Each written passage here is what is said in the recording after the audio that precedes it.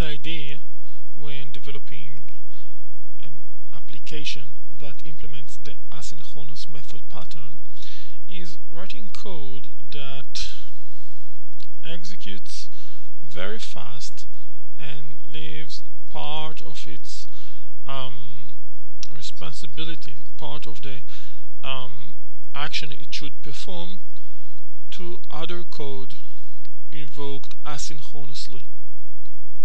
In this code sample, for example, we have the simple handle. The simple handle, when calling read a synchronous method, we get the current thread blocked, while if we call the begin read, then the actual read is executed in an asynchronous way in another thread concurrently with the current thread.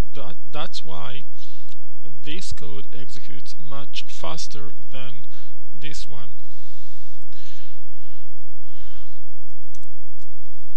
Calling the begin read executes pretty fast, and the synchronous execution continues, while concurrently we have code that performs the reading itself, and once complete it invokes the other method I pass over as an argument to begin read.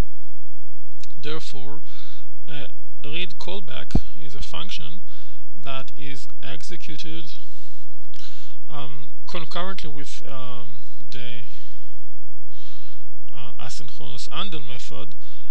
Read callback is being invoked just as soon as the reading completes, the reading that is executed concurrently. Then here we can see another sample for an asynchronous method usage. Here, instead of calling the write method, I call the begin write, which means that begin write executes pretty fast, so the read callback finish pretty fast, and the outcome of calling begin write is a new execution that happens concurrently, through which the writing takes place. So eventually the server is free to handle a bigger number of clients at the same time, while its CPU potential is effectively exploited, unlike what happens when we just work in a synchronous way.